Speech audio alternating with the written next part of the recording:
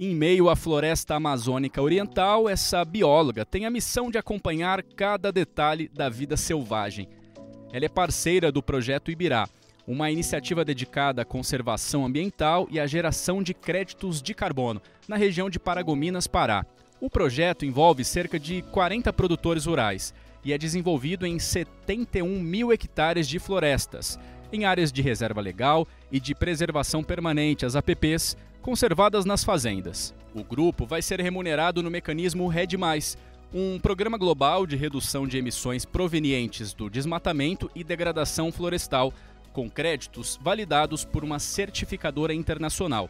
Para garantir a validação desses créditos, é importante entender como toda essa biodiversidade se conecta. E é aí que entra o trabalho da Yara. Ela utiliza câmeras trap, também conhecidas como armadilhas fotográficas, para o monitoramento dos animais. A gente está aqui conhecendo um pouco mais dessa biodiversidade, entendendo como ela ajuda a floresta a se manter. Todos os animais silvestres, eles têm a sua função na natureza. Então, para a floresta funcionar, para a gente ter a Amazônia no seu potencial, né, viva, nos ajudando o planeta, a gente precisa dos animais silvestres. Essa é a importância deles. Colaborar para a vida, para a nossa vida e para todas as formas de vida do planeta. Atualmente são 10 câmeras espalhadas em 5 propriedades rurais, instaladas em pontos estratégicos da mata. A ideia é capturar a fauna existente na região, tanto durante o dia quanto à noite. Os equipamentos já registraram uma grande variedade de animais.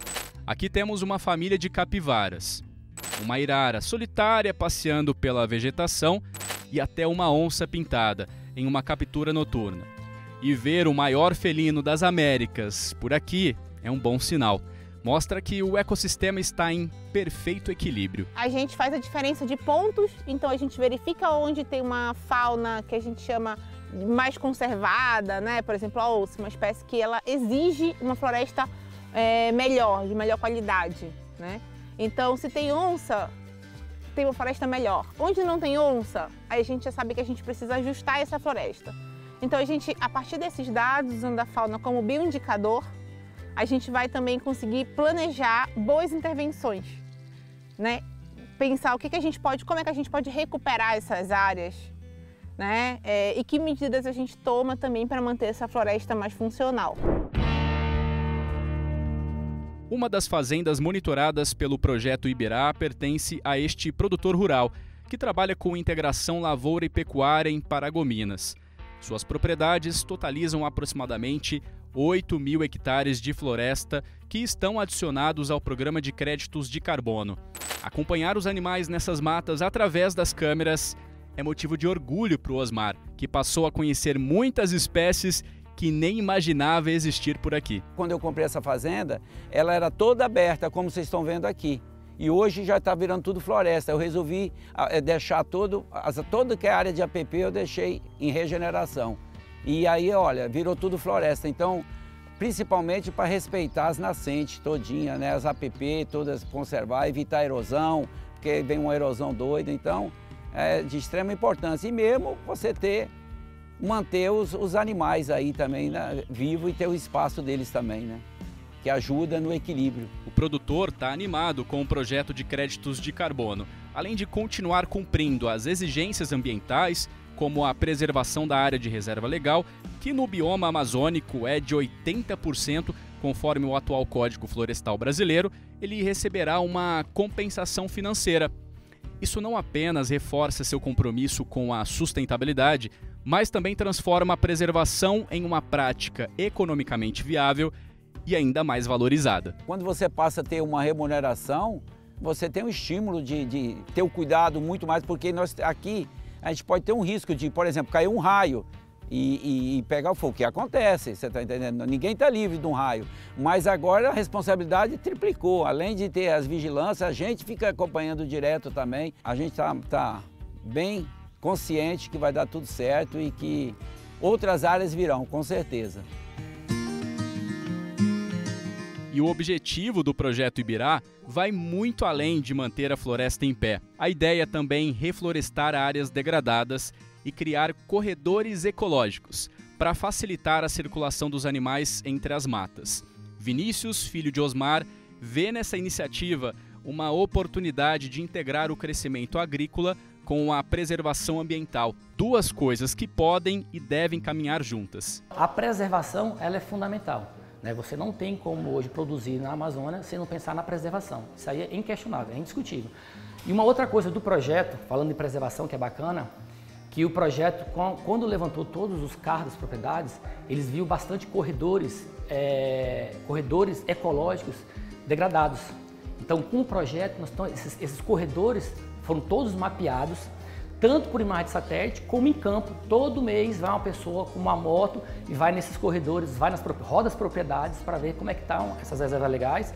E aí a intenção nossa é que esses corredores sejam todos preservados para que os animais consigam caminhar por todas as áreas. Porque se você tem uma área, uma reserva legal, uma APP, que a partir do momento que ela é cortada, é só produtivo, o animal dali ele volta, ele não avança.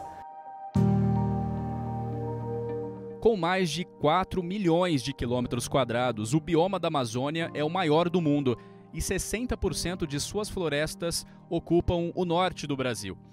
Essa área abriga 73% das espécies de mamíferos e 80% das aves, de um total de 120 mil espécies de animais existentes no país. Esses números reforçam a urgência de ações eficazes para a preservação do bioma, equilibrando produção com sustentabilidade. O que a gente precisa é que a iniciativa privada esteja com a universidade, esteja com a sociedade civil, esteja com as associações, cooperativas, com o governo, porque todos nós precisamos da floresta. Eu sou muito feliz de participar dessa iniciativa e sou prova viva de que a gente está fazendo um ótimo trabalho juntos, e trabalhando pela floresta. Somos um projeto privado de geração de crédito de carbono, mas temos uma força para articular com o poder público e outras instituições e empresas interessadas em fortalecer essas ações, ampliar as ações, deixá-las mais robustas. Quanto mais parceiros nós tivermos, maior o nosso alcance.